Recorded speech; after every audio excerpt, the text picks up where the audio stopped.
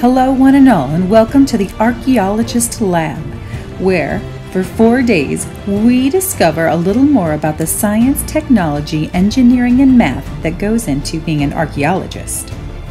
You're here joining us on day 1, which means we're talking about science.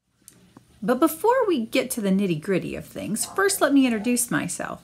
My name's Meredith, and I'm a librarian at the Cedar Rapids Public Library, and I'm really glad you decided to join us for this camp this summer. Now, first thing first, do you know what an archaeologist is? Some of you might. I mean, there are a lot of kind of famous archaeologists that you can see in movies and television shows, reading about them in books. You might already have a good idea about what they do, but we're going to start with a very formal definition. Not because it means anything more or less, but let's try and get it straight from the start, shall we? Okay, so here we go. According to the Merriam-Webster Dictionary, archaeology is the scientific study of material remains such as tools, pottery, jewelry, stone, walls, and monuments of past human life and activities. It also is the remains of the culture of a people. That's a lot altogether, don't you think? But what I think is important is that it is a scientific study that deals with leftovers from people that help you figure out about their culture. So when I was introducing what an archaeologist is, I mentioned you might know some fictional characters. You might know some people that are really archaeologists working today. I think a lot of people think of Indiana Jones. Does that sound familiar?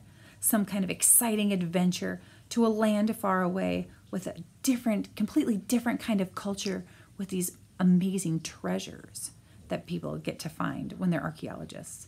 Now, I'll be the first to tell you, I think all the treasures that people get, or all the artifacts that people find, really are treasures because they tell a story. You can look around you, and the stuff that's sitting around you tells a story. It tells one now, and then from years to come, people will be making some educated guesses about what those artifacts mean about you and your people. Now, archaeology is a science, so I think we have to have a moment to discuss the scientific method. Please hold. Back to the dictionary, people.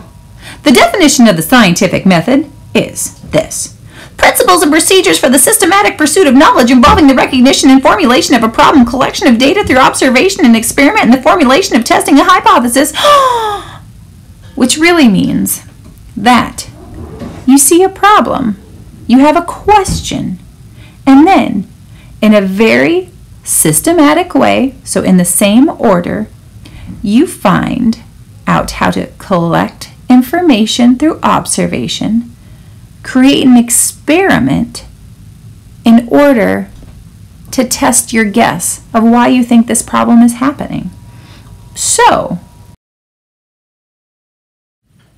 this is what it really looks like. You have a question, so you do a little bit of research, and then you come up with a hypothesis, your best guess. So then you have to create an experiment to test your hypothesis. Something happens in your experiment. You have to analyze that data, and then you come up with a conclusion. Your best guess based on your experiment to see if your hypothesis was correct or not. Now, the best part, I think, about the scientific method is that it's the same steps over and over. But the beauty of it is that even if your hypothesis is wrong, it's totally okay. Because if you know it's wrong, then you know it's wrong. You figured something out. It's remarkable. I would go with the scientific method every time if I were you. All right, children, enough with the jibber jabber. Let's get to it, right? All of you should have a little paper bag with a label that says Day 1 on it. And according to my records, in that bag, go ahead, open it up if you haven't already. What are we waiting for? You should have a ruler. Check. Ruler. Okay, good. A paintbrush. Got your paintbrush? Okay. Colored pencils. should be a nice big pack. Regular pencils, very important for taking notes. And your very own notebook, which I like to call your field notes, right? So sometimes if an archaeologist or many other kinds of scientists go out into the field, it means they're not in a laboratory. They could be, out in a meadow. They could be, they really could be at a burial site or a temple deep in the forest, even like just not a forest, in the rainforest. When you're in the field, you're not in a laboratory, and you're going to need to take good notes, because one of the most important things about being an archaeologist, or really any scientist, is being able to not only make observations, but record your observations, okay? So make sure you got everything in your bag. Ready? Here we go. Go ahead and open your notebook and write your name on the first page. And feel free to doodle along as I explain a little bit more about archaeology. Now, one of the most important things I think about day one in this camp is that you see yourself as an archaeologist, right? So the Society of American Archaeologists have this drawing available online, and it is what a stereotypical archaeologist might look like. And so when I say a stereotypical archaeologist, stuff like big, wild, crazy eyes, crazy hair, artifacts hanging off of a pole. I do believe there is a shrunken head of some sort, right, on a walking stick, an arrow through his hat, a pith helmet. It's like cargo shorts. Cargo shorts. This is what an archaeologist looks like. But you know what? Archaeologists can wear big yellow earrings and citrus fruit t-shirts, like me. Look at yourself. You're an archaeologist already.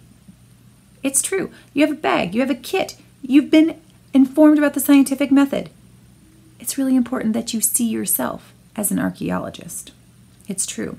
Let me show you a couple examples of how you could be an archaeologist, not just in this camp, but how you could practice archaeology in and around, Linn County. It's possible.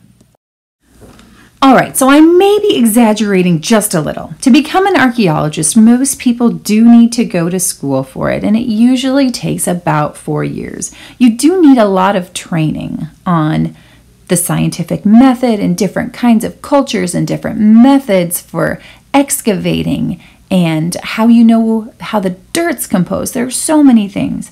But I want you to see that even these small people right here, my kids, can make some really cool observations.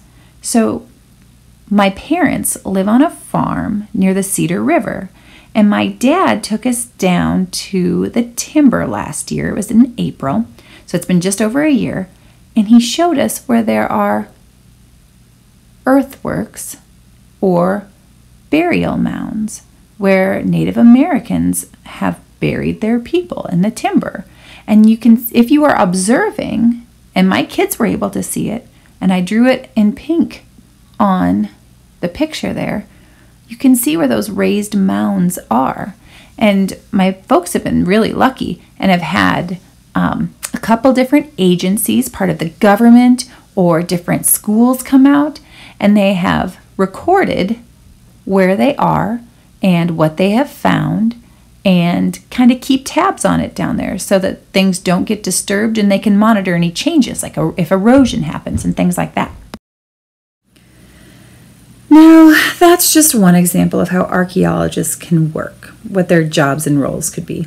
Sometimes archaeologists work for the state of Iowa, for instance, or they might work for a university and teach people learning about archaeology. Now, these folks, they really didn't have to dig anything up when they came to visit my parents' farm, but they brought their tools nonetheless, because you never know what you're going to find. You'll see here that a toolkit for an archaeologist looks kind of like a builder and kind of like a painter. There are all sorts of things that archaeologists use to kind of, unearth artifacts that might be buried. I mean, honestly, they can use equipment as heavy as a backhoe to scoop up dirt and material to get down low enough where they can see a record of human life that's been covered over by either ash from a volcano or mud from a mudslide or just years and years of the earth shifting. So that's one thing that they could use, but also something as tiny and delicate as a paintbrush. Now, as different as the tools are, there are probably as many different jobs you can have as an archaeologist. Now, here's an example. This gentleman's name is Keenan Holmes, and he has this great job, I think.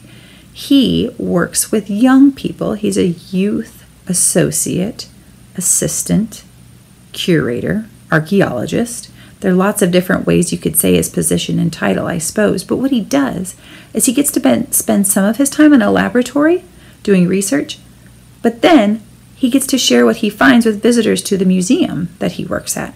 He can talk about all the things that he knows from his firsthand experience and answer questions in real time. So he gets to directly share his research with, everyday people like you and me. It's pretty great. Now, this video that you're watching will also be on the Cedar Rapids Public Library's YouTube page. And on the YouTube video, in the description section, there's a link to this video if you want to go and see and hear Mr. Holmes talk about what he gets to do every day. And now, it's time for project time, people. That's right. Get your notebook, find a clean page, and I want you to start drawing yourself as an archaeologist. So as you draw yourself as an archaeologist, certainly consider some of the tools you might have on hand for going out into the field, some of the things you need to make your observations, record your observations, and very delicately access those artifacts. And now artifacts, they're things that people leave behind, a record. So it could be a bottle cap or beads from a necklace. After you've drawn yourself as an archaeologist, go around your house and start observing the things that are in your house, your room, your kitchen, that are unique to you and your family. What makes your artifacts different than artifacts in somebody else's life. Take your field notes, and if you have a camera, you can take a camera to take pictures. Use your ruler, measure things, and start to make a list of things that are uniquely you. I'll tell you what, that's going to take you probably a good amount of the day. Start your inventory of your personal artifacts, and we'll get back together for the next installment of Archeologist Lab, and we'll talk about technology. So keep in mind for next time what the scientific method is and artifacts.